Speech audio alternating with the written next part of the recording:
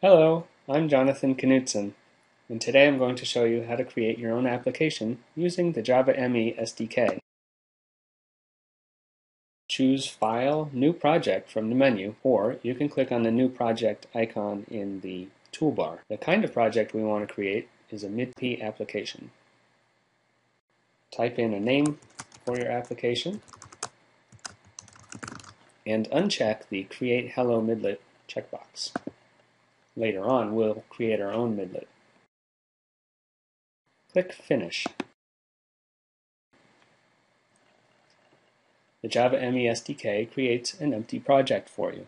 The application is going to use the LWUIT User Interface Toolkit, and so we need to add that to the project. Control-click on Resources, choose Add Library, select LWUIT from the list, and click Add Library. And if you go expand the resources, you can see that LWUIT is now part of our project.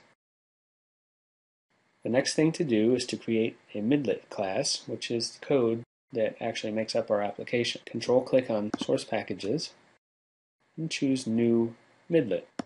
Here we need to fill in a human readable name for the midlet, a class name, and the package where the class will live. The Java ME SDK creates the source file for us and fills in a trivial midlet implementation. This will build, but it doesn't do anything. So we're going to add some code so that you can see something on the screen. First, we're going to import the LWUIT APIs, and then in Start App, we're going to initialize LWUIT, create a simple form, and show that form on the screen. The next step, of course, is to build this and run it. But before we do that, I want to show you how to enable the output window so that you can see what's going on as the project is building. So from the window menu, you'll choose Output and then Output again. Or you can use the keyboard shortcut F4. Now, to build this midlet, build this project and package it up and run it in the emulator, all you need to do is press on the Run button, or you can use the keyboard shortcut F6. The application shows up in this clamshell feature phone emulator.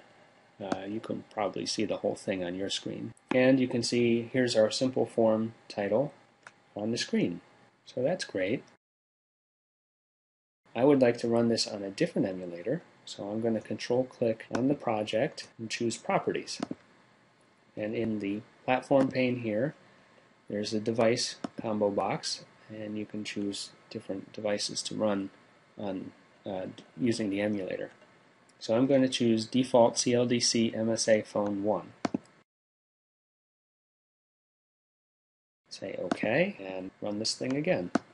This time it shows up in the emulator we selected, which you can see has a larger screen. But still, our code that we wrote is running on the screen here, and the simple form title is there. This example is not too exciting, so I'm going to replace this midlet with the sample code from the Java ME SDK Getting Started article, which you can find online, and then I'll just run this again. It compiles, it packages, it runs in the emulator. This example shows off some of LWUIT's capabilities, really only the tip of the iceberg. You can see we've added some color, and right here there's a menu of options that demonstrate LWUIT's animated transitions. I'm going to use my arrow keys to navigate through this menu, and the Enter key to simulate the select button. So that shows a slide transition.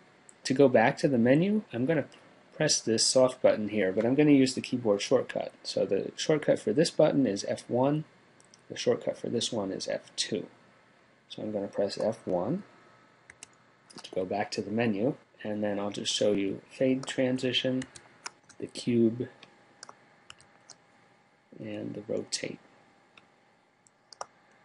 So there you have it. You now know how to create your own project using the Java ME SDK, and how to run it in the emulator. For more information, check out the other videos available online and the Java ME SDK Getting Started document.